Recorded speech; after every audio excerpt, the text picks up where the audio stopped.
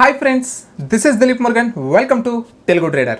Friends, ఈ రోజు video చాలా ఇంపార్టెంట్ వీడియో అండ్ చాలా అవేర్నెస్ వీడియో కూడా. ఎందుకంటే చాలా మంది స్టాక్ మార్కెట్స్ లోకి రాగానే డిమాట్స్ అకౌంట్ ఓపెన్ చేసి దాంట్లో ట్రేడ్ చేసి మనం లాస్ట్ వీడియోలో ఏం చేసామంటే లైవ్ డెమో అయితే చూపించాం. ఇంట్రాడే ఎలా చేయాలి, డెలివరీ బేస్డ్ ట్రేడ్స్ చేసిన తర్వాత డెలివరీలో ఒక స్టాక్ను కొని ఆ రోజే ఎలా అమ్మాలి అండ్ షార్ట్ సెల్ అంటే ఏంటి అంటే ముందు మనం సెల్ చేసి తర్వాత బై చేయటం ఎలా అనేది కంప్లీట్గా లైవ్ డెమో అయితే ఇచ్చాను. ఖచ్చితంగా ఆ వీడియో ఎండ్ స్క్రీన్లో వదిలేస్తాను, పక్కాగా చూడండి. అండ్ దాంట్లో ట్రేడ్ చేసిన తర్వాత మనకు ఒక కాంట్రాక్ట్ నోట్ వస్తుంది. ఆ కాంట్రాక్ట్ నోట్ ఎలా వస్తుంది అండ్ దానికి అర్థం ఏంటి, మనం ఎలా అర్థం చేసుకోవాలి. చాలామంది ఎక్కడో దగ్గర డిమాట్ అకౌంట్ ఓపెన్ చేసే ఉంటారు, బట్ ఫైనల్గా వీళ్ళ ప్రాఫిట్ మొత్తాన్ని ఎవరు తినేస్తారు అంటే బ్రోకరేజ్ కంపెనీస్ తినేస్తాయి. అయితే తప్పు ఎప్పుడు కూడా బ్రోకరేజ్ కంపెనీస్ది కాదు. తెలుసుకోకుండా అకౌంట్స్ అక్కడ ఓపెన్ చేయడం మంది తప్పు. రెండోది, తెలియకుండా అసలు ఎంత ప్రాఫిట్ వస్తే మనం అమ్మాలనేది ఒక ముందుగా మనకు తెలియాలి. అలా తెలియకుండా ఇష్టం వచ్చినట్టు ఎక్కడ పడితే అక్కడ అమ్మేసి చాలామంది లాస్ అయిపోతున్నారు. అండ్ నాకు ఒక మంచి నెగిటివ్ కామెంట్ అయితే వచ్చింది. ఎందుకు మంచి నెగిటివ్ కామెంట్ వచ్చింది అని అంటే, నిజంగా మీలో ఒక అవేర్నెస్ క్రియేట్ చేయాలి అని అంటే ఈ నెగిటివ్ కామెంట్ని అయితే పక్కా హైలైట్ చేయాల్సి ఉంటుంది.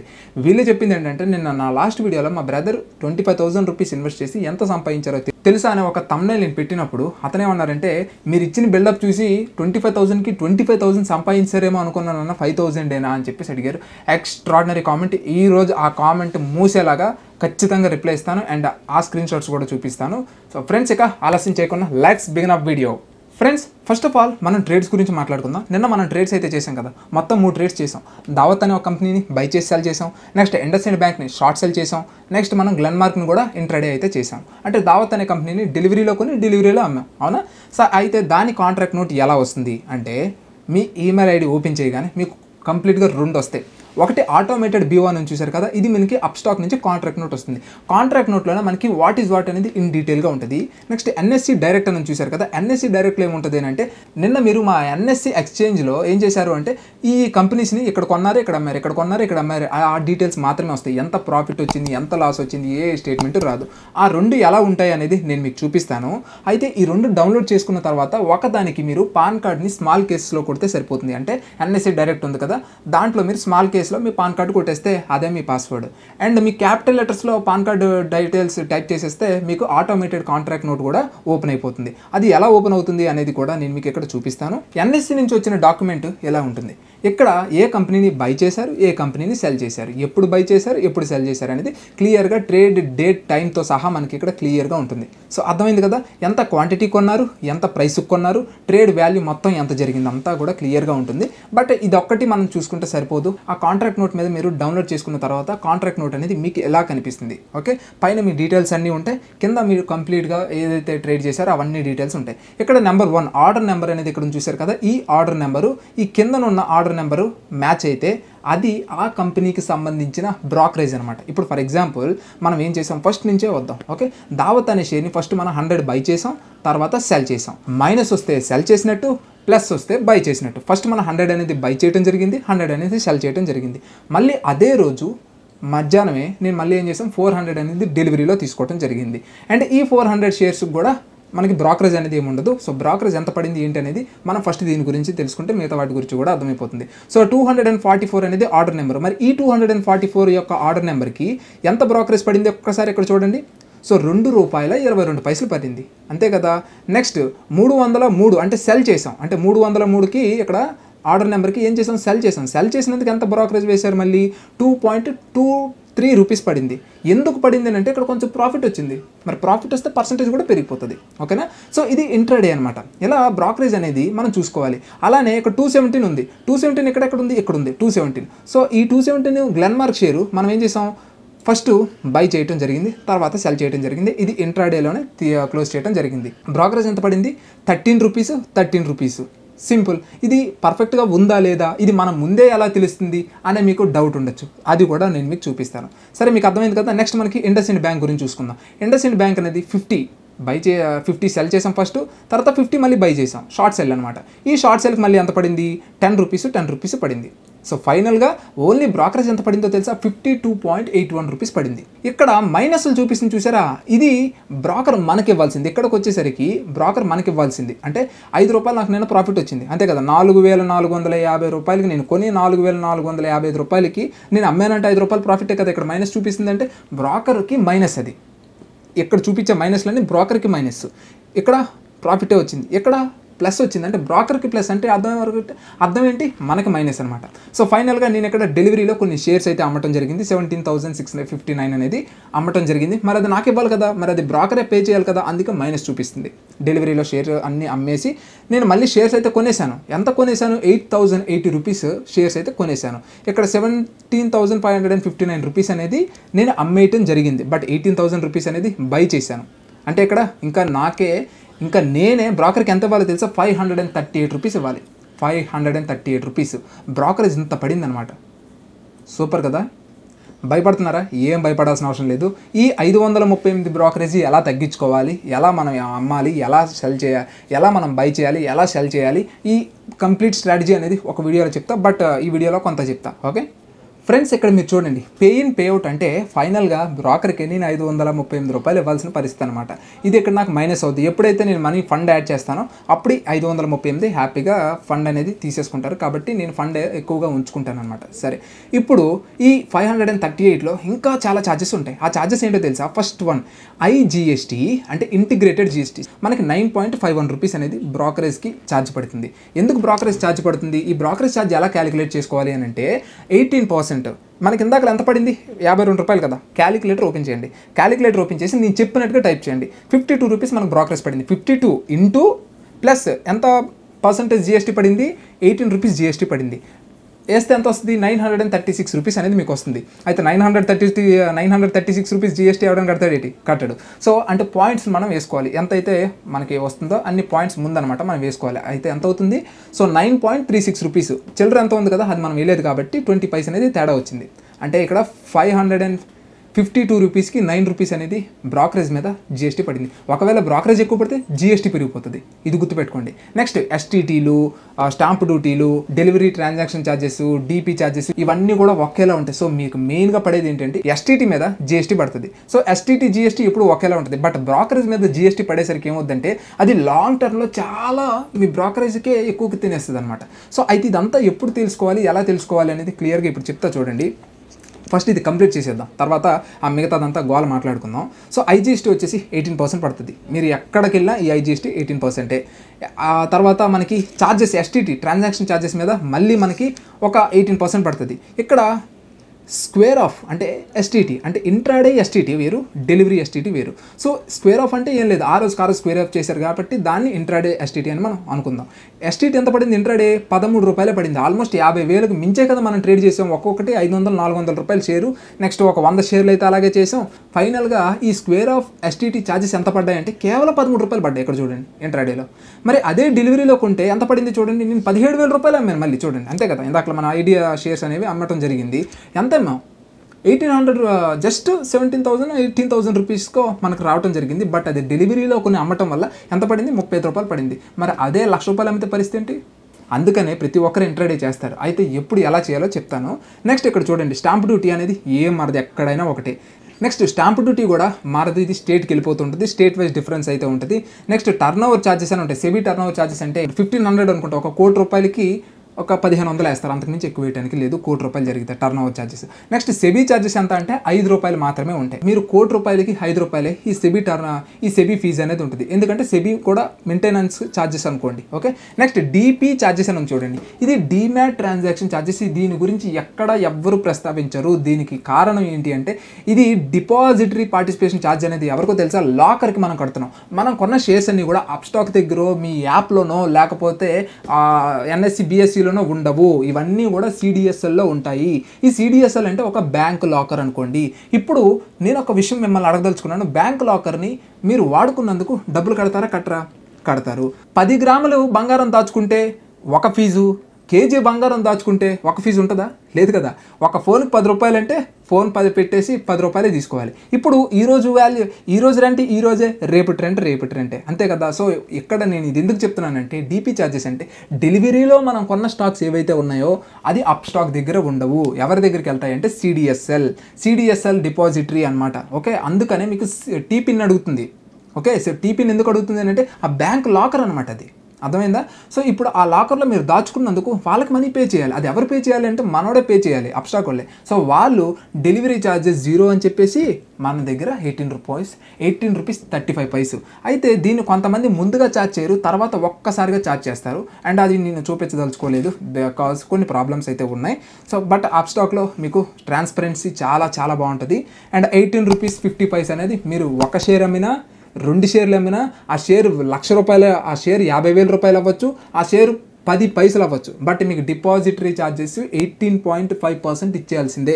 సో ఫైనల్గా ఇది మీరు క్యాష్ ఫ్లో స్టేట్మెంట్ మొత్తం చదువుకోండి, ఎంత నాకు ఛార్జెస్ కట్ అవుతున్నాయి అనేది చదువుకోండి. సో నేనేమంటానంటే మీరు ఏదైనా ఒక ఇంట్రాడే ట్రేడ్ చేస్తే 100 రూపీస్ మీకు వస్తే అందులో 30 రూపీస్ అనేది మొత్తం ఈ ఛార్జెస్ అన్నీ కట్ అయిపోతాయి, 70 రూపీస్ మీ ప్రాఫిట్. ఒకవేళ మీరు డెలివరీలో కానీ కొంటే 60 రూపీస్ కట్ అయిపోయి 40 రూపీసే మీ చేతికి వస్తుంది డెలివరీలో కానీ మీరు కొన్నట్టయితే.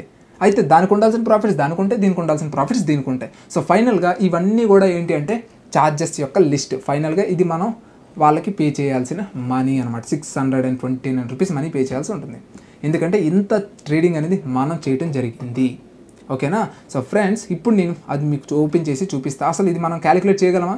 క్యాలిక్యులేట్ చేయొచ్చు. సో వెంటనే మీరు అప్స్టాక్ బ్రోకరేజ్ క్యాలిక్యులేటర్ అనేది ఓపెన్ చేయండి. అప్స్టాక్ బ్రోకరేజ్ క్యాలిక్యులేటర్ ఓపెన్ చేయగానే ఇక్కడ సెర్చ్ లిస్ట్లో మీరు ఏ కంపెనీ ట్రేడ్ చేద్దాం అనుకుంటున్నారు. సో ఈ కంపెనీ దావత్ కంపెనీని మనం ట్రేడ్ చేసాం. ట్రేడ్ చేస్తే ఎన్ని స్టాక్లు కొన్నాం? 100 స్టాక్లు కొన్నాం. ఎక్కడ కొన్నాం, ఎక్కడ మేము మీకు తెలుసు 44.50 దగ్గర కొని 44.55 దగ్గర అమ్మాం. మర్చిపోయి ఉంటారేమో, మళ్ళీ అందుకే ఓపెన్ చేసి చూపిస్తున్నాను. 44.50కి మనం కొన్నాం, 44.55కి అమ్మేసాం. సో అది 2 గుర్తుపెట్టుకోండి. నెక్స్ట్ దీనికి బ్రోకరేజ్ ఎంత పడుతుందని చెప్పారు వీళ్ళు? 2.22 పడింది, 2.23 పడింది, అంతే కదా? సో ఇక్కడ ఎంత పడిందో నేను మీకు చూపిస్తాను. ఇక్కడ ఎంత పడింది చూడండి. బ్రోకరేజ్ అనేది నేను ఇక్కడ డెలివరీలో కొన్నాను. సో ఇంట్రాడే కూడా ఒకటి ఉంటుంది, ఇంట్రాడే చూపిస్తున్నాను చూడండి ఎంత పడింది.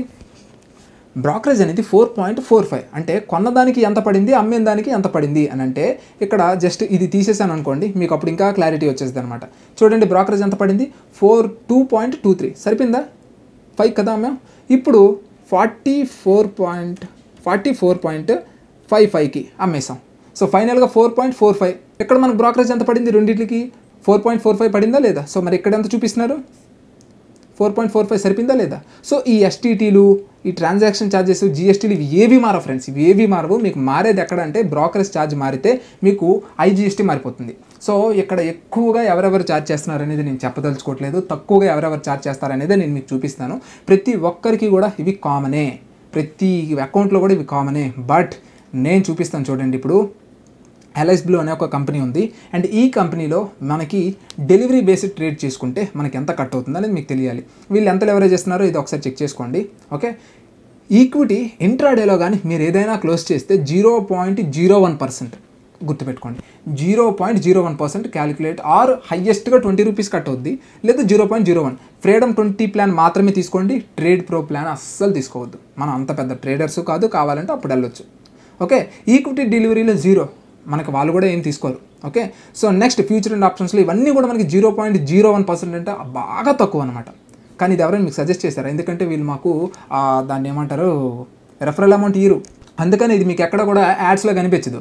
మీరు వెళ్ళి ఎక్కడెక్కడో అకౌంట్స్ ఓపెన్ చేశారనుకోండి, వాళ్ళు రెఫరల్స్ ఇచ్చేది ఎవరి కోసం అంటే వాళ్ళ కోసం, మీకోసం ఏం కాదు, మీరేదో బాగుపడిపోతారని కాదు. బట్ నేను ఎందుకు అది సజెస్ట్ చేశాను అని అంటే మీకు తక్కువ పడుతుందని. నెక్స్ట్ ఇక్కడ చూడండి. సో ఈక్విటీలో డెలివరీ ఛార్జెస్ అనేవి 0.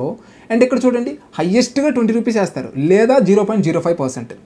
సో 0.5% గొప్పదా లేకపోతే 0.1% గొప్పదా ఒకసారి ఆలోచించండి. సో అంటే మీకు ఎక్కడ తక్కువ పడుతున్నట్టు. మిగతా అందరితో కంపేర్ చేస్తే ఈ ఛార్జెస్ అన్నీ కూడా కింద అన్నీ ఒకేలా ఉంటాయి చూడండి. 18%, 0.0325% ట్రాన్సాక్షన్ ఛార్జెస్, ఎస్టీటీ 0.025%, ఇంట్రాడేలో 0.025% అంటే చాలా తక్కువ పడుతుంది. ఎస్టీటీ అనేది చాలా తక్కువ పడుతుంది ఇంట్రాడేలో. కానీ ఇక్కడ చూడండి 0.1% అంటే మాటలు కాదు. అర్థమైందా? అంటే ఎక్కడ డెలివరీస్లో 2 నేను మీకు కంపేర్ చేసి చూపిస్తాను చూడండి. ఇదే 100 స్టాక్లు ఇంట్రాడేలో మనం ఇక్కడ చేస్తే మనకి ఎంత మిగిలింది ఫ్రెండ్స్? నిన్న చేసిన దానికే మనం మాట్లాడుకుందాం. ₹1 అంటే మనకు ₹2 లాస్ వచ్చింది, అంతే కదా? మరి డెలివరీ ఛార్జెస్ అన్నీ ఉంటాయి, బ్రోకరేజ్ ఛార్జెస్. ₹2 నాకు లాస్ వచ్చింది. ఇది అమ్మో ₹100 స్టాక్లు కొన్నాను, నాకు ₹2 లాస్ వస్తుంది, నేను ఈ లాస్ భరించను, లేదా నాకు ఈ ప్రాఫిట్ సరిపోదని చెప్పేసి నేను నెక్స్ట్ డేకి క్యారీ ఫార్వర్డ్ చేస్తే పరిస్థితి ఏంటి? డెలివరీలో ఎంత కట్ అవుద్దో చూడండి. సేమ్ రేపు కూడా నాకు అదే పరిస్థితి, నా దరిద్రం మారలేదు, అక్కడే ఉంది నా దరిద్రం, అలాగే జిడ్డులాగా అంటుకొని ఉంది. ఇక్కడ చూడండి ఆల్మోస్ట్ 5.60, ₹2 ఎక్కడ, ₹6 ఎక్కడ, ₹4 లాసు. అంటే మీకు ఎన్ని టైమ్స్ ఎక్స్ట్రా పడుతుంది? ఇప్పటికైనా అర్థమైందా? డెలివరీ ట్రేడ్స్ ఎవరు ఎప్పుడు ఎక్కడ ఎలా చేయాలో నెక్స్ట్ ఒక వీడియో చేస్తాను. అందరిని షఫుల్ చేసి ఓకే మీరు ఇది చేయండి, మీరు ఇది చేయండి, మీరు ఇది చేయండి, షఫుల్ చేసి మరీ చెప్తాను. అప్పుడు మీకు ఇంకా క్లారిటీ వస్తుంది. ఇదంతా కూడా నా తపనంతా దేనికో తెలుసా? స్టాక్ మార్కెట్లో వచ్చి లాస్ అయిపోకూడదు. స్టాక్ మార్కెట్లోకి వచ్చి అన్న నేను ఇలా జరిగిందన్న ఇప్పుడు ఏం చేయాలి ఇలాంటి వద్దు. ఇంట్రాడేలో కూడా ఛార్జెస్ అనేవి ఫ్లాట్ ₹20 ఉన్నది కదా. ఇదేదో ఆషాఢం సేల్ కాదు. ఫ్లాట్ అంటే మీరు ఎన్నిసార్లు ట్రేడ్ చేసినా సరే ₹20 వేసేస్తారు. అలా ఎవరైతే ఫ్లాట్ అని మీకు కనిపిస్తుందో వాళ్ళకి మీరు ఫ్లాట్ అయిపోతున్నారని అర్థం. ఓకే, సో ఇక్కడ అప్స్టాక్ని నేను ఎందుకు ప్రిఫర్ చేస్తాను? అందరికంటే నాకు బాగా తక్కువ ఇచ్చేది అప్స్టాక్. కానీ నేను అప్స్టాక్ని ఎందుకు ప్రిఫర్ చేస్తాను? వాళ్ళకి ఆ వర్తబుల్ ఉంది.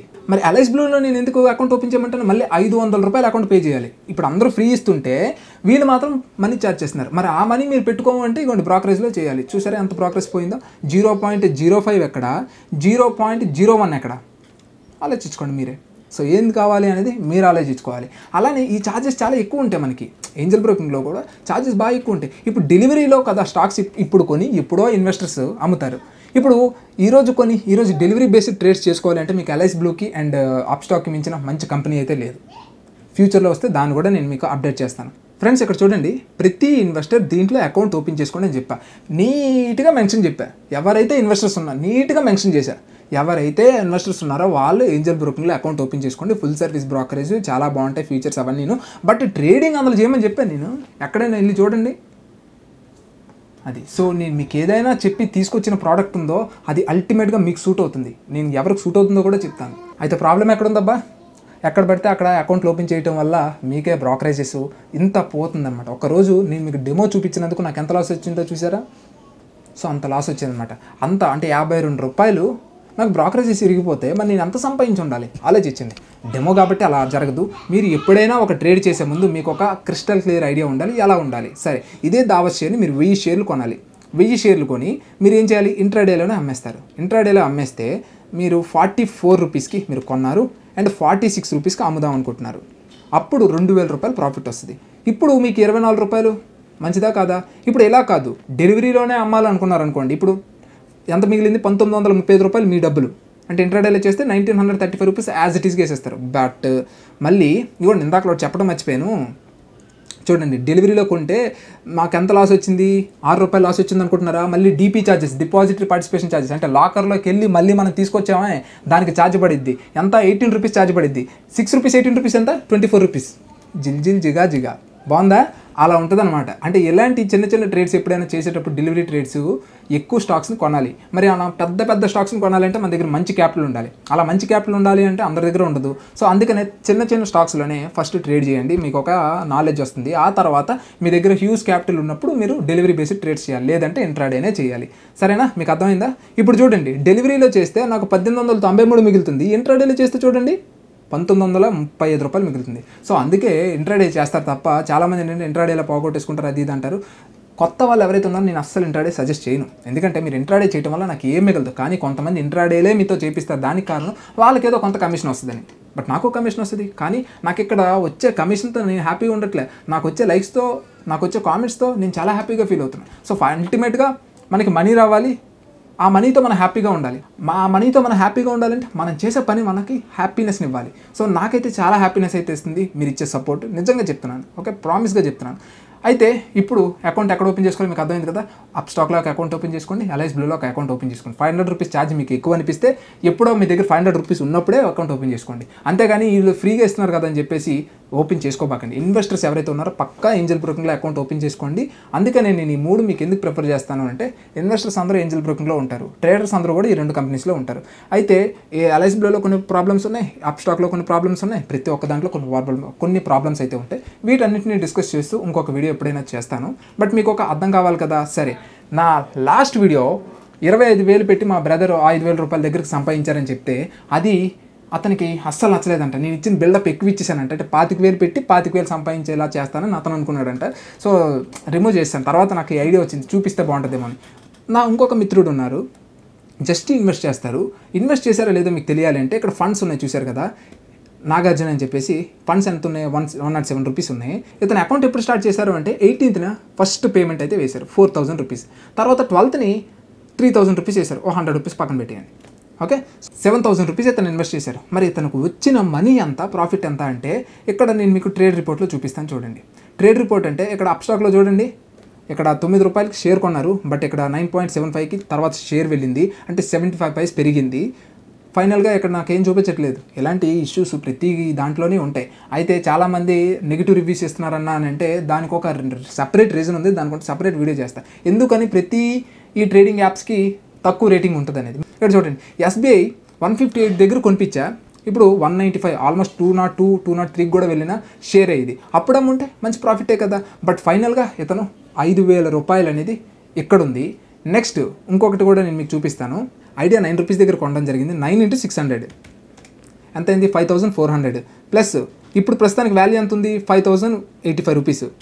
5,085 రూపీస్ ప్లస్ 100 రూపీస్ ఇందాక బ్యాలెన్స్ ఉంది కదా, ఎంత? 10,585 రూపాయలు. ఇది ఇతను ప్రాఫిట్ అనమాట. అయితే ప్రాఫిట్ లాస్ట్ స్టేట్మెంట్ కూడా నేను మీకు చూపిస్తాను. ఇతను ఎంత సంపాదించారు? ఇతను తీసుకొచ్చింది 7,000 రూపాయలు, 3,500 రూపాయలు ప్రాఫిట్ వచ్చిందా? ఎక్కడైనా వస్తుందా? ఎప్పుడు వచ్చారు? మార్చిలో వచ్చారు. వెంటనే ట్రేడ్ చేయలేదులేండి, కొంత టైం అయితే తీసుకున్నారు. బ్యాక్ ఆఫీస్ రిపోర్ట్ చూపిస్తాను చూడండి. ఇదంతా కూడా మనం ఎంత కొన్నాం ఇదంతా కూడా ఇంకోసారి ఎక్స్ప్లెయిన్ చేస్తాం మీకు. ఓకే, సో ఇది నెట్ ప్రాఫిట్ లాస్ అనమాట. ఓకే, నెట్ ప్రాఫిట్ ఎంత వచ్చిందంటే అతను స్టాక్ మార్కెట్లో ఇన్వెస్ట్ చేసిన తర్వాత అతనికి ఆల్మోస్ట్ 4,208 రూపీస్ ప్రాఫిట్ అయితే వచ్చింది. ఓన్లీ ఇన్వెస్ట్మెంట్స్ చేశారు, ఓన్లీ ఇన్వెస్ట్మెంట్ చేసి అలా వదిలేశారు. 158 రూపీస్ దగ్గర ఎస్బీఐ షేర్ కొన్నారంటే ఇప్పుడు కొన్నారు ఆలోచించండి. సో మీకు ఈ స్టాండర్డ్ ఉన్నదనుకోండి, తప్పకుండా మనీ సంపాదిస్తారు. 7,000 పెట్టి అతను సంపాదిస్తే 70,000 పెడితే ఎంత వస్తుంది? ఇన్వెస్టర్గా సంపాదించవచ్చు. ఓకే, అంతేగాని మీకు నచ్చినన్ని స్క్రీన్ షాట్లు చూపిస్తారు. మా ఫ్రెండ్స్లో ట్రేడింగ్స్ అవి చేస్తూ ఉంటాం, అండ్ మా ఫ్రెండ్స్లో కొన్ని స్క్రీన్ షాట్స్ మీకు చూపిస్తే అన్న మాకు కూడా కావాలన్నా అని అనిపిస్తుంది. మీకు మీలో ఆశ రేపించడం నాకు ఏ కోసాన్ని ఇష్టం లేదని ఒక ఉద్దేశంతో నేను ఆ రిపోర్ట్స్ ఏం చూపించలేదు. నేను లాస్ట్ ట్రేడ్ చేస్తేనే నేను మీకు చూపిస్తాను. అప్పుడేంటి మీకు ఒక అవేర్నెస్ క్రియేట్ అవుతుందో స్టాక్ మార్కెట్లో అన్నకే లాస్ వస్తుంది అనమాట. నేను ఎప్పుడైతే లాస్ట్ ట్రేడ్స్ చూపిస్తానో చాలామంది చూపించరు, జనరల్గా చాలామంది చూపించరు. ఎందుకంటే వాళ్ళకి నెగిటివ్ ఇంపాక్ట్ వస్తుందేమో అని. అన్న ముందు నీది నువ్వు కడుక్కో అన్న, తర్వాత మాకు కడుగుదు కానీ అని చెప్పి కొంతమంది ఉంటారులేండి. వాళ్ళ బతికే అంత ఒకరిని ఎప్పుడు కూడా కించపరచడం. సో ఫ్రెండ్స్, ఇక్కడ నేను మీకు ప్రాఫిట్ అండ్ లాస్ స్టేట్మెంట్ చూపిస్తాను చూడండి. నెట్ ప్రాఫిట్ టుడే ఈ మా ఫ్రెండ్స్ షేర్ చేసుకుంటూ ఉంటాయి, ఎవరు నీకెంత వచ్చింది నాకెంత వచ్చింది అని చెప్పేసి. ఇక్కడ చూడండి, 4,323 ప్రాఫిట్. నెక్స్ట్ ఇంకోటి చూపిస్తా చూడండి, అంతే కదా. సో ఇది దేని మీద చేసాం? నిఫ్టీ మీద చేసాం. ఇప్పుడు మళ్ళీ 26,906 ఇది చూపించాలా మీకు ప్రాఫిట్లు? ఎందుకు దేనికి పనికి వచ్చేది చెప్పండి ఒకసారి. మీకు అత్యాశ కలిగించడానికి తప్ప దేనికి పనికిరావు. 12,900, 20,046 రూపీస్. ఓకే, ఈరోజు అనేది ఎన్ని ట్రేడ్స్ చేసామనేది మీకు తెలుసుకోండి. 16,566. చెప్పండి ఎందుకు ఉపయోగం నాకు చెప్పండి ఒక విషయం. కానీ స్టాక్ మార్కెట్లో వచ్చే ప్రతి బిగినర్కి కూడా అత్యాశ కల్పించకూడదు. వన్స్ అత్యాశ కలిగిస్తే ఇప్పుడు ఈ 16,000, 26,000, 40,000 వచ్చే ట్రేడ్స్ కూడా ఉన్నాయి. సో ₹1,00,000 వచ్చే ట్రేడ్స్ కూడా ఉన్నాయి. అవన్నీ మీకు చూసేసరికి ఏమొస్తుందో తెలుసా? వీటి మీద ఇంట్రెస్ట్ పోద్ది. చూడండి ఎంత సంపాదించారు, 4 నెలల నుంచి 5 నెలల నుంచి ఎంత సంపాదించారు? 4,200 సంపాదించారు. పెట్టింది తక్కువ 7,000 రూపాయలే. అతనికి అది హ్యాపీనెస్ ఇవ్వాలి. మీరు ఇన్వెస్టర్గా వచ్చినప్పుడు ఇన్వెస్టర్గానే ఉండాలి. ఎందుకు మళ్ళీ ట్రేడ్స్గా షిఫ్ట్ అవుతారు? ఆలోచించండి. ఇది మీ మధ్య ఉండే మీ అత్యాశని మేము క్యాష్ చేసుకుంటాం. మా బ్రదర్కి ఒకటి మీకొకటి నేను చెప్పను. మీరు నా బ్రదర్ లాంటి వాళ్ళే, లేదా మా ఫాదర్ పొజిషన్లో ఉండొచ్చు, మా మదర్ పొజిషన్లో ఉండొచ్చు, లేదా నా సిస్టర్ పొజిషన్లో ఉండొచ్చు. కానీ ఎప్పటికైనా సరే నేను మా సిస్టర్కి ఏదైతే సజెస్ట్ చేస్తానో మీకు అదే సజెస్ట్ చేస్తాను. మా బ్రదర్కి ఏదైతే సజెస్ట్ చేస్తానో మీకు అదే సజెస్ట్ చేస్తాను. మా బ్రదర్ ఎక్కడ అకౌంట్స్ ఓపెన్ చేసుకున్నారో మీకు అక్కడే అకౌంట్స్ ఓపెన్ చేయమని చెప్తాను. మా దగ్గర లేకుండా మీరు సంపాదించుకున్నా మీకు చెప్పం. అది మాత్రం గుర్తుపెట్టుకోండి, ఓకేనా. సో ఇక్కడ నేను ఏదైతే ఉన్నానో మనతో ఒక ఫ్యామిలీలా ఫీల్ అవ్వమని చెప్తాను. ఏదైతే నేను మీకు స్క్రీన్ షాట్స్ అవి షేర్ చేయమంటే రోజుకొక స్క్రీన్ షాట్ తీస్తాను. దానివల్ల ఏమవుతుంది అంటే మీలో చాలామంది మనీ కట్టి జాయిన్ అవుతూ ఉంటారు. గ్రూప్లో యాడ్ చేయండి, మనీ కట్టి జాయిన్ అవుతాం అంటారా చెప్పండి. నేను అప్పుడు 5,000 రూపీస్, 10,000 రూపీస్ రోజుకి మీ కళ్ళ ముందు ఇన్ని స్క్రీన్ షాట్లు కనిపిస్తున్నాయి.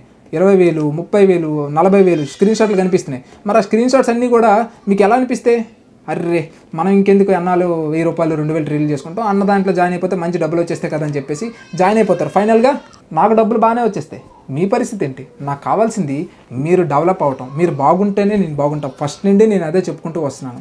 సో ఫైనల్గా ఇలాంటి నెగిటివ్ కామెంట్స్ ఎప్పుడైతే నాకు వచ్చిందో నాకు ఇది చేయాలని అనిపించింది. తర్వాత అనవసరంగా డిలీట్ చేశారేమో అనిపించింది.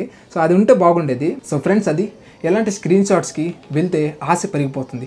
ఎప్పుడైతే ఆశ పెద్దగా పెరిగిపోయిందో చిన్నవన్నీ కూడా మనం వదిలేస్తాం. కానీ నేనేమంటానంటే చిన్న ప్రాఫిట్స్ రేపు పొద్దున్న హ్యూజ్ ప్రాఫిట్స్గా మారుతాయి. ఖచ్చితంగా మిమ్మల్ని మీరు నమ్మండి, మీ మీద మీరు నమ్మకం ఉంచండి. ఖచ్చితంగా స్టాక్ మార్కెట్లో డబ్బులు వస్తాయి, ఎట్టు పోవు. బట్ మీకు ఉండాల్సిందల్లా ఏంటంటే స్టెబిలిటీ. 7,000 రూపాయలు తీసుకొచ్చి పెట్టారు అంతే. 7,000 రూపీస్తో 4,000 రూపీస్ వచ్చాయంటే ఆలోచించండి, అది మంచి ప్రాఫిట్ కాదా? ఎంత ప్రాఫిట్ అది? అదే బయటికి ఇస్తే 7,000 రూపాయలకి ఎవరైనా వడ్డీకి తీసుకుంటారా? పోనీ అలాగని బ్యాంక్లో ఉంటే ఏమైనా వస్తుందా? లేదంటే ఇల్లు బినామా యాప్స్లోని స్ట్రైక్స్ అవి పెట్టుకొని మనం ట్రేడ్ చేసుకుంటే బాగుంటుందా? వచ్చేస్తే పక్కా డబ్బులు వచ్చేస్తాయా? ఇవి వద్దు. అర్థమవుతుందా? ఇలాంటి నెగిటివ్ కామెంట్స్ చేయడం వల్ల మీరు అక్కడే ఉండిపోతారు. నిజంగా చెప్తున్నా, దుర్భరమైన బతుకుతాం. నిజంగా ఒక్కరిని మనం ఎప్పుడైతే అంత ఘోరంగా కించపరుస్తామో దుర్భరమైన జీవితమే. నాకేం అయిపోదు, మీరు నెగిటివ్ కామెంట్ చేసినా నాకు ప్రాబ్లం లేదు, మీరు డిస్లైక్ చేసినా నాకు ప్రాబ్లం లేదు. కానీ నా స్టేటస్సు, నా యొక్క ప్రాఫిట్స్ లేదా నేను ఏదైనా చూపించాలి అని అంటే అది ఎప్పుడు చూపించాలో తెలుసా? మీ దగ్గర నుంచి నేను ఏదైనా కోరుకుంటే చూపించాలి, లేకపోతే చూపించాల్సిన అవసరం లేదు. నిజాన్ని లేకపోతే నిజం చెప్పే వాళ్ళే ప్రశ్నిస్తారు తప్ప అందంగా నీట్గా బటర్ పూసి మాట్లాడతారు చూసారా, వాళ్ళ మాటలే ఈజీగా పడిపోతారు, బుట్టలో పడిపోతారు. వాళ్ళ ఇంపాక్ట్ అనేది మా మీద వస్తుంది. సో అందువల్ల కొంచెం ప్రాబ్లం అయితే ఉంది. సో ఫ్రెండ్స్, మీకు ఇది బ్రోకరేజ్ క్యాలిక్యులేటర్స్ గురించి మీరు పక్కాగా తెలుసుకోండి. ఒక ఫ్లాట్ 20 రూపీస్ అంటే ఫర్ ఎగ్జాంపుల్ ఇప్పుడు దావత్ షేర్లు 100 కొన్నాం కదా, 20 రూపాయలు. తర్వాత దావత్ షేరు పడింది, యావరేజ్ చేస్తాం కదా, మళ్ళీ ఇంకో 100 షేర్లు కొన్నారు, మళ్ళీ 20 రూపాయలు. మళ్ళీ దావత్ షేర్ మళ్ళీ పడింది, మళ్ళీ కొన్నారు, ఇంకో 20 రూపాయలు, 60 రూపాయలు అయింది. నెక్స్ట్ అమ్ముతారు. అమ్మేటప్పుడు అది కూడా మీరు ఎలా అమ్మారు? 20 100 అమ్మారా? లేదనుకుంటే 200 100 అమ్మారా? లేదా అంతా కలిపి ఒకసారి అమ్మారా? సరే, అంతా కలిపి ఒకేసారి అమ్ముకుంటే మీరు మొత్తం 5 ఆర్డర్స్ చేసినట్టు. ఆర్డర్కి 20 రూపీస్ అన్నారు, ఫ్లాట్ అన్నారంటే మీరు ఫ్లాట్ అయిపోయారని అర్థం. నేను నా మనీని లాస్ అయిపోవడానికి రెడీగా ఉన్నాను. అంటే మీ దగ్గర నుంచి వచ్చే మనీని లాస్ అయిపోవడానికి నేను రెడీగా ఉన్నాను. బట్ మీరు లాస్ అవ్వడానికి వీలు లేదు. ఇది నా మెయిన్ గోల్, నా టార్గెట్. మీకు ఒకవేళ అప్స్టాక్లో అకౌంట్ కానీ లేకపోతే పక్కాగా అప్స్టాక్ 3-in-1 అకౌంట్ అయితే తీసుకోండి. అప్స్టాక్ 3-in-1 అకౌంట్లో కొంతమందికి కొన్ని ప్రాబ్లమ్స్ అయితే ఉన్నాయి. దాని మీద ఒక వీడియో అయితే చేస్తాను. ఆ ప్రాబ్లమ్స్ ఏంటి, ఎలా సాల్వ్ చేసుకోవాలనేది లింక్ అనేది కింద డిస్క్రిప్షన్లో అయితే ఉంటుంది. అండ్ ప్రతి ఒక్కరు కూడా Upstox account and LIC Blue account అయితే ఓపెన్ చేసి పెట్టుకోండి. డబ్బులు ఉన్నప్పుడు LIC Blue ఓపెన్ చేసుకుని 500 అనేది ఉంటే చేయండి, లేదంటే లేదు. ఓకే, బట్ మీకు ఛార్జెస్ అవి ఇంట్రాడే చేసేటప్పుడు తగ్గాలి అనుకుంటే మాత్రం LIC Blueని పక్కాగా వాడండి, మీకు కొంచెం ఛార్జెస్ అయితే తగ్గే అవకాశం ఉంది. సో ఫ్రెండ్స్, అది ఈరోజు వీడియో. అండ్ ఈ వీడియో మీకు నచ్చితే లైక్ చేసి షేర్ చేస్తారని కోరుకుంటున్నాను. And this is Dilip ముర్గన్. Always keep smiling. Signing off. Bye.